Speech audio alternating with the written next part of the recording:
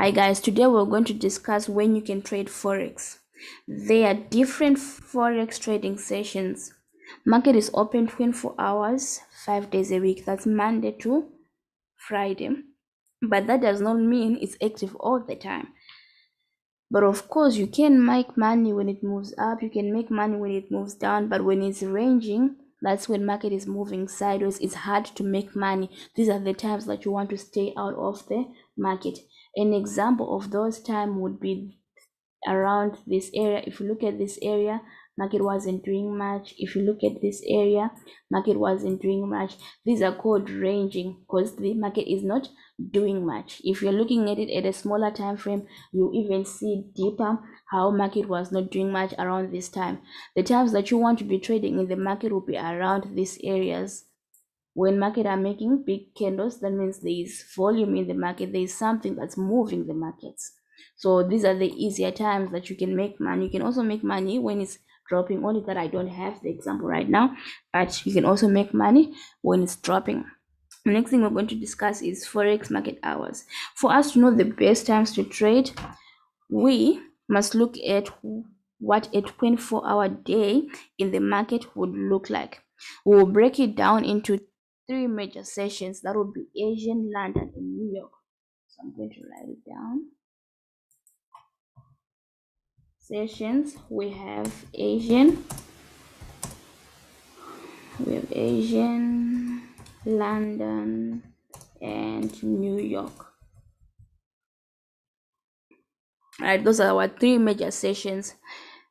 If you want to include Sydney, then we could say Asian starts at 11 p.m. Then Hong Kong opens at 2 a.m. That's when the volume and the liquidity for Asian comes in. But there's nothing much that happens from 11 p.m. until 2 p.m. because there's only Sydney market that's open, and not a lot of people are in the market at that time since it's like the middle of the night. So I would suggest someone not to be in the markets at that time. So after Asian session, we have Frankfurt at 8 a.m. That's when Asian closes. So Frankfurt opens at 8 a.m. Frankfurt is part of London session, but the big London session market opens at 9 a.m. That's when London completely opens. So if you want to look at it deeper, you could say the same thing that happens with Sydney and Asian session is the same thing that you can look at Frankfurt and London session. And then after London session, we have New York opening at 2 p.m. So let's just add the times on our notes. So I would say 2 a.m. and then London I would say 9 a.m. and then New York it's 2 p.m. So those are our times. Then when New York opens, London will still be open for another 3 hours, and this is called overlapping. So we have overlapping when two sessions are open at the same time. When there is daylight savings, right, and the market opening times shift for an hour, Asian session and London session will overlap for the last hour of Asian session. So London session will open an hour before Asian session closes, and when the markets are open at the same time in the market, there is more volume in the market, and there is some of the best times to trade in the market, because this is when a lot of people from different continents, not even looking at us only retail trader, but big companies from major big companies are all open at the same time. This produces more people placing orders, more people dealings. This gives us more liquidity for us small traders to have a chance to play or get some dollars in the market. So those are the important things that we need to know. So the next thing that we're going to discuss will be when you can trade the Tokyo or Asian session. So Asian session, you can also call it Tokyo session. The same thing, New York session, you can also call it US session. London session, European session, things like that.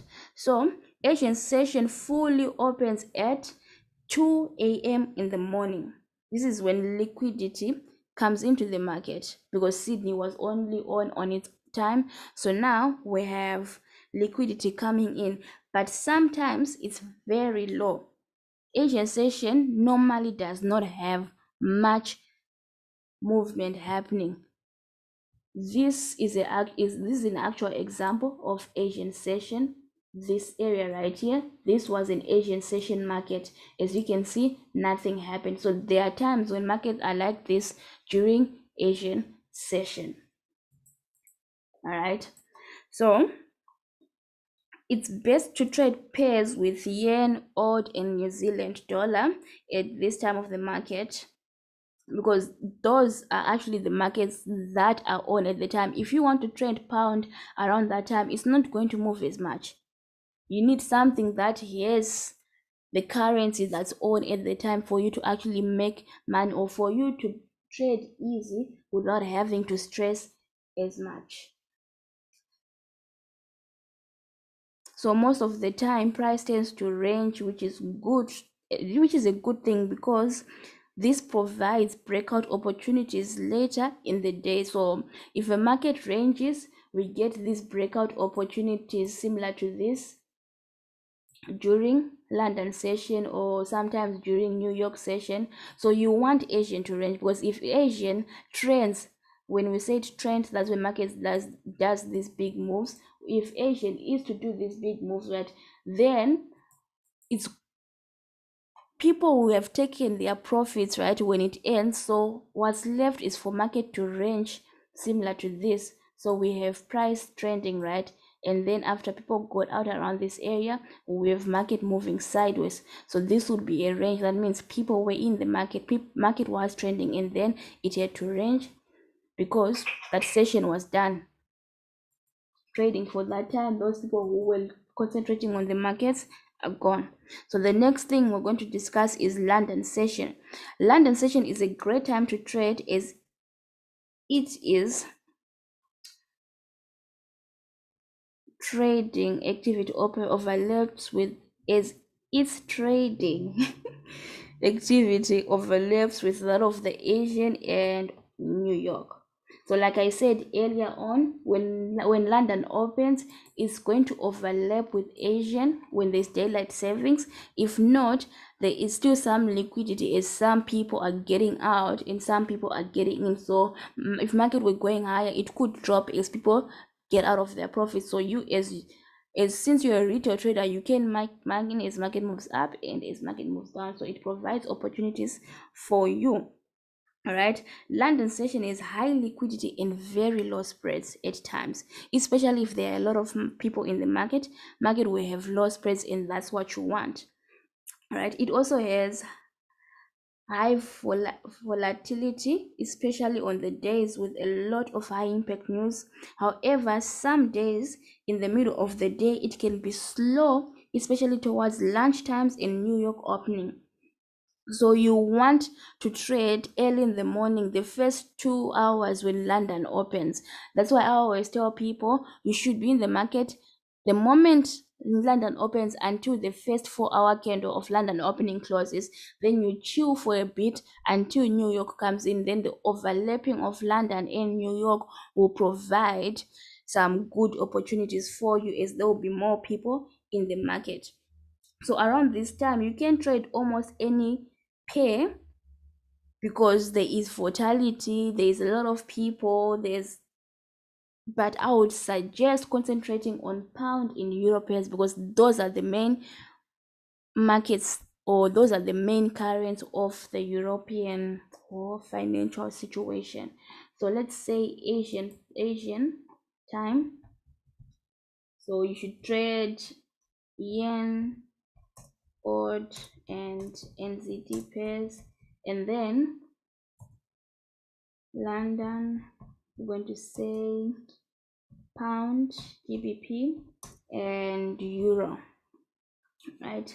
And then the next thing that we're going to discuss is the New York session. New York market opens at 2 p.m. There is high liquidity for 3 hours when New York opens, as it overlaps with London session. So it's like what I've been explaining before.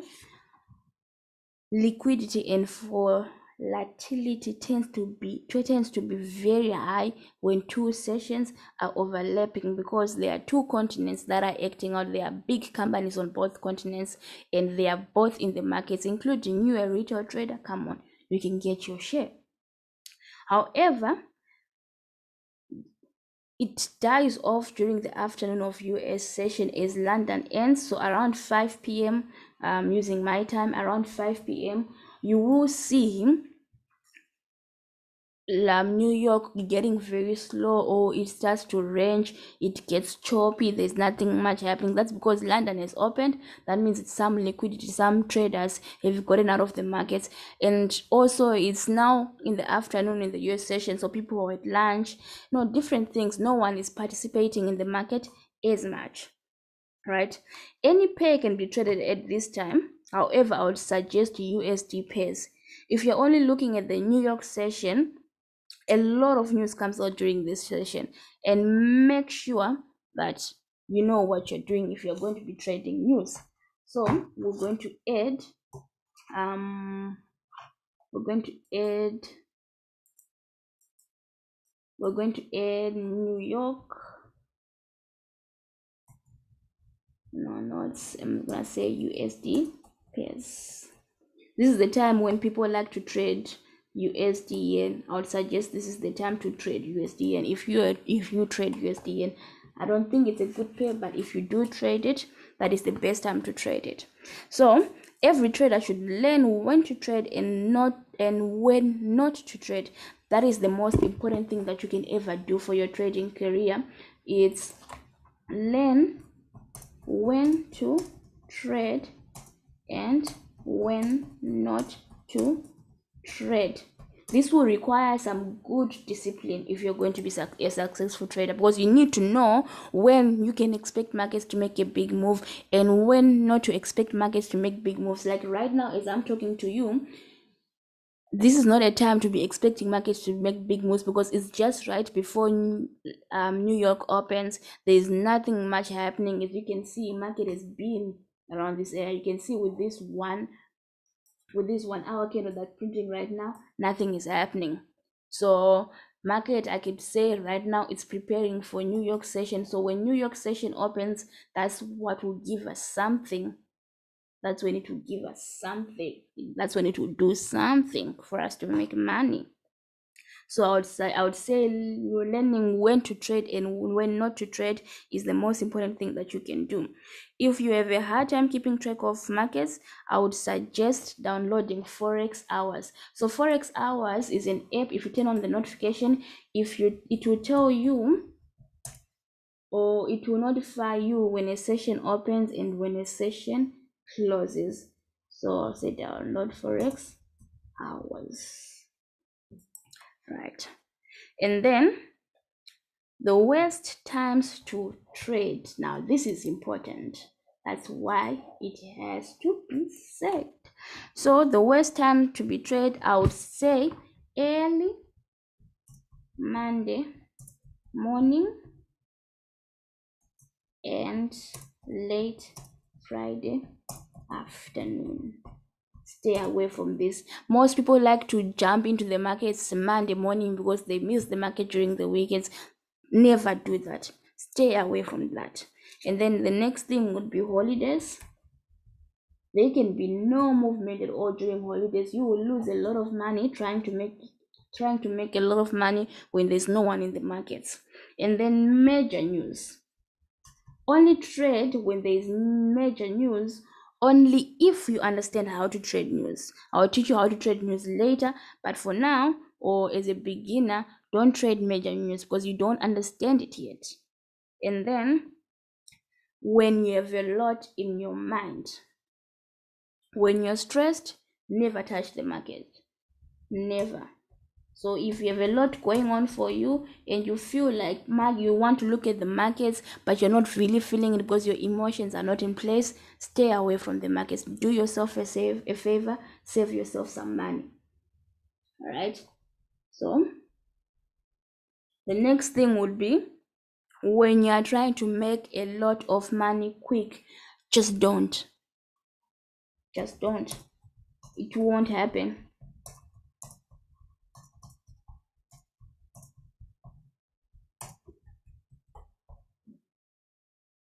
You will never make a lot of money quick in the forex market just because you want to make money quick. Money will come to you easily when you are relaxed, when you're not expecting, when you're following your rules and you're trading because you love trading, not because you just want to make money. Understand that? I think that's all for this video. Download it, replay it. If you have any questions or if there's anything you want to add on, please feel free to message me.